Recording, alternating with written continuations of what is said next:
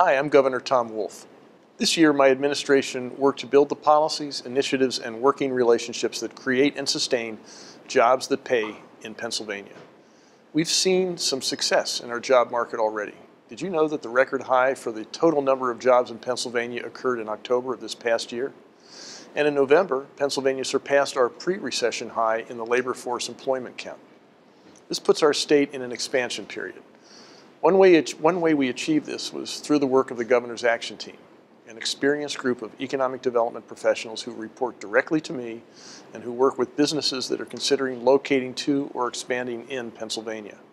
In 2015, the Governor's Action Team completed 58 such projects, which in turn created over 4,500 new jobs and helped retain over 11,000 positions. And we plan to continue to do just that. Continue to expand our workforce, our businesses, and the successes of Pennsylvania's hardworking middle-class families. Since my inauguration, I joined members of my cabinet to travel around the state on my Jobs That Pay tour.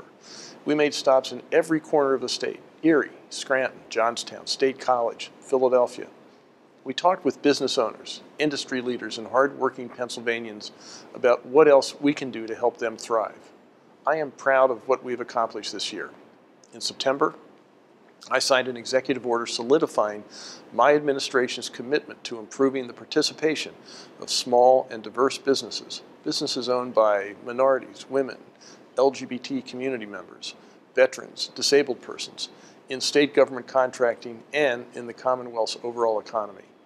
We made many exciting job announcements: 500 new jobs in Northampton County, almost 200 new jobs at the Philadelphia Navy Yard, 200 new jobs in Pike County, and this list goes on and on.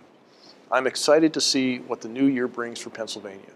I pledged to create jobs that pay across our Commonwealth, and I plan to continue to do just that.